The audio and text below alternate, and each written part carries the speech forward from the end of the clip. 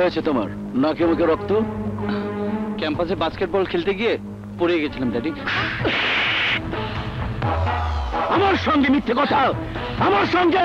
এই চলে তোমার গায়ে কেউ হাত দিলে তুমি মার খেয়েছে এই কথা কেউ বলবে না। লোকে বলবেন লিয়াকত লস্করের ছেলে মার খেয়েছে। কে তোমার গায়ে হাত দিয়েছে বলো? একজনের নির্দেশে আরেকজন আমার উপর হামলা করেছে ড্যাডি। যার নির্দেশে হামলা করেছে সে বোধহয় জানে না ডলার লিয়াকত লস্করের ছেলে।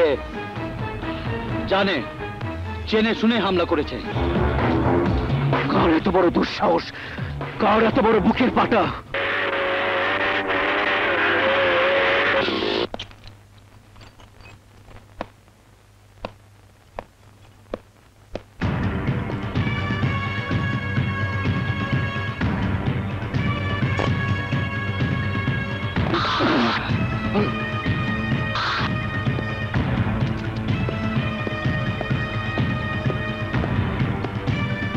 তুমি? লোকে আমাকে খুনি জয়নাল বলে। আমাকে তুমি না চিনলেও তোমাকে আমি চিনি। নাম বিপ্লব। বয়স 26, জন্মস্থান গাজীপুর, পেশা স্টুডেন্ট। অন্যায় দেখলে শক্ত হাতে মোকাবেলা করি, তাই না? রাইট। সিনেমার স্টাইলে হিরোর মতন তুমি চলাফেরা করো, বন্ধুকে কান পরা দিয়ে মারপিট করাও, সব আমি জানি। ভার্সিটি ক্যাম্পাসে ডলারের উপর হামলা চালানোর বুদ্ধি দিয়ে তুমি অনেক বড় অপরাধ করেছো বিপ্লব। তুমি যে অপরাধ করেছো তার জন্য এখন এই মুহূর্তে তোমাকে এখানে জিন্দা কবর দিতে পারি, কিন্তু আমি তা করব না। যাদের সামনে ডলারকে তুমি অপদস্থ করেছো, কাল সকালে তাদের সামনে দাঁড়িয়ে হাত জোর করে তোমাকে ক্ষমা চাইতে হবে।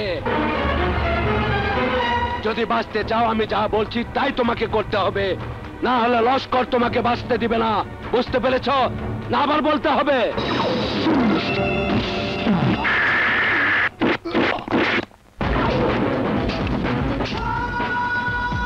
আমি ঠিকই বুঝতে পেরেছি, এবার তোমার বোঝার পালা।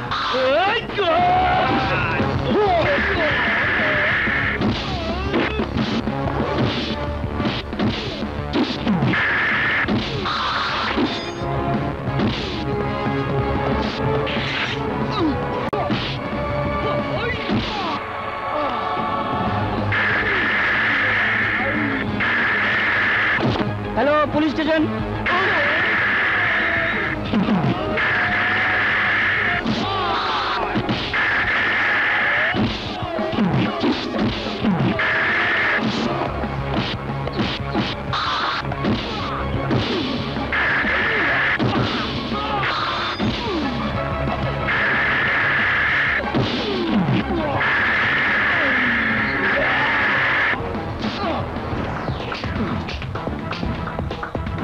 বিপ্লব আমার নাম। কেউ বলে ভূমিকম্প, কেউ বলে সুনামি। তোদের মতো সন্ত্রাসীর বাপ আমি।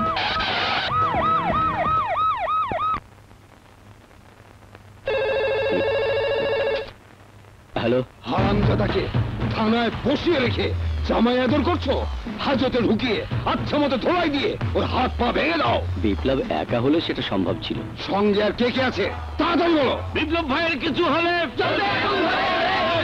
এত মানুষ যাদের নাম পরিচয় আমার জানা নেই। বিপ্লব ভাইয়ের কিছু হলে আমার ধারণা বিপ্লব একজন জনপ্রিয় ছাত্র নেতা, তারপরও আমি ওকে ছাড়বো না। সন্ত্রাসী কেসে ফাঁসিয়ে দিয়ে। কামাল খান সাহেব এসেছেন। এখন রাখি, পরে কথা বলবো। স্যার, এই বিপ্লব। ও আচ্ছা। আসসালামু আলাইকুম স্যার। ওয়ালাইকুম আসসালাম। ওকে এখানে ধরে এনেছো কেন? গত রাতে হোস্টেলের সামনে লস্কর সাহেবের লোকদের সঙ্গে মারামারি করেছিল। লস্করের লোকজন রাতে সেখানে গিয়েছিল কেন? তাদের বিরুদ্ধে ওয়ারেন্ট ইস্যু করেছো? আমার বাড়িতে থেকে লেখাপড়া করে তুমি পুলিশের চাকরি নিয়েছো। আমি তোমাকে বলেছিলাম পুলিশের চাকরিটা চাকরি নয়, ধর্ম, যেখানে আইনের চোখে সবাই সমান। বিপ্লবকে আমি আন্ডারটেকিং দিয়ে নিয়ে যেতে এসেছি। অপরাধ প্রমাণ হলে ওকে আবার আমি আইনের হাতে তুলে দেব। আগে লস্করের লোকদের নামে নিশ্চয়ই এতে তার কোনো স্বার্থ আছে। ঠিক বলেছ। স্বার্থ ছাড়া খানে কাজ করেনি। স্বার্থ সিদ্ধির আগে সময় এবং সুযোগ বুঝে খান আর বিপ্লবকে দুনিয়া থেকে সরিয়ে দিতে হবে।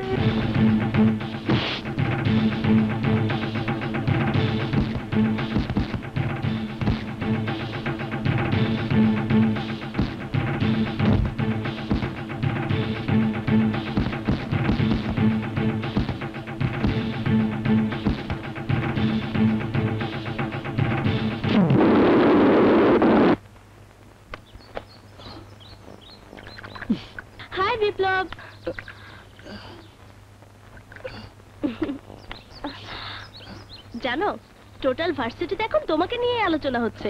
দিনের বেলা ডলারকে তোমার বন্ধুকে দিয়ে পিটিয়েছো, রাতের অন্ধকারে হোস্টেলের সামনে গুন্ডাদের মেরেছো, তারপর থানা পুলিশ, আরো কত কি। আমার খুব ভয় করে বিপ্লব। আমার জন্য তুমি ভয় পাবে কেন? সে তুমি বুঝবে না। কেন বুঝবো না বলো শুনি। গুন্ডারা আমাকে মেরে ফেলবে এই তো?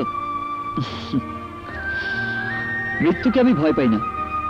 এই শহরে যেদিন পা রেখেছি সেদিন থেকেই জীবনটাকে আমি হাতের মুঠোয় রেখেছি। কেন জানি না, আজ তোমাকে অন্যরকম মনে হচ্ছে। তোমাকে মোটেই আমার চেনা বিপ্লবের মতো মনে হচ্ছে না। তাই? এই পোশাকে তোমাকে ভীষণ অ্যাট্রাকটিভ লাগছে। তুমি যে এসব কথা আমাকে বলছো, তোমার বয়ফ্রেন্ড শুনলে দুঃখ পাবে না?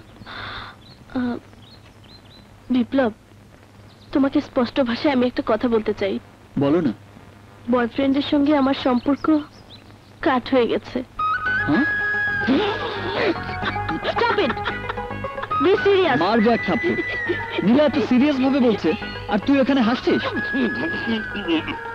দেখো নীলা, বয়ফ্রেন্ডের সঙ্গে সম্পর্ক ছিন্ন করে তুমি বিরাট ভুল করেছো। লোকে তোমাকে খারাপ মনে করবে। কেন খারাপ মনে করবে? কেন? লোকে তোমাকে সেকেন্ড হ্যান্ড কেস মনে করবে। কি বললে? শোনো, তোমার বাবা মায়ের পছন্দ করা ছেলে যদি তোমাকে বিয়ে করতে না চায়, তাহলে লোকে ভাববে তোমাকে তার পছন্দ হয়নি। আর তোমার বয়ফ্রেন্ড যদি হঠাৎ করে তোমাকে ছেড়ে চলে যায়, তাহলে সবাই ভাববে তোমার মধ্যে কোনো সমস্যা আছে। কাজেই আমি যা বলি তাই করো, যেভাবেই হোক তোমার বয়ফ্রেন্ডের সঙ্গে আবার সেট হয়ে যাও। ওকে, বাই, সি ইউ। আইয়ো, আমি তো সেট হব তোমার সঙ্গে। তুমি আমার বয়ফ্রেন্ড বিপ্লব।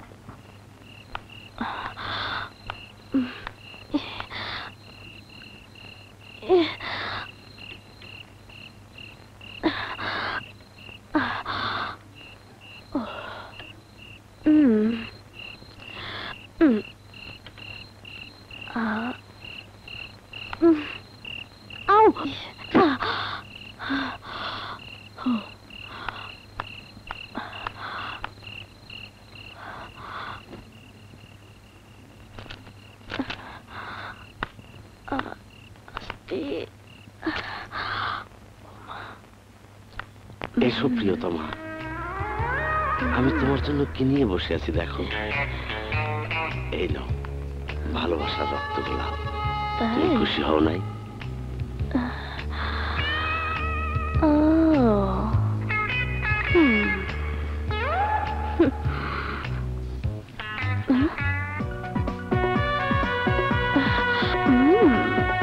দাঁড়াও, মজা দেখাচ্ছি।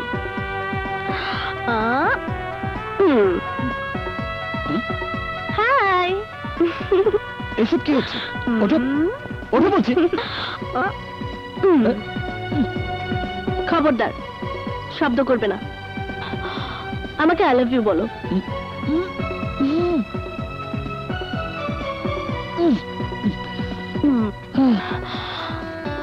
তাহলে আই লাভ ইউ বলো।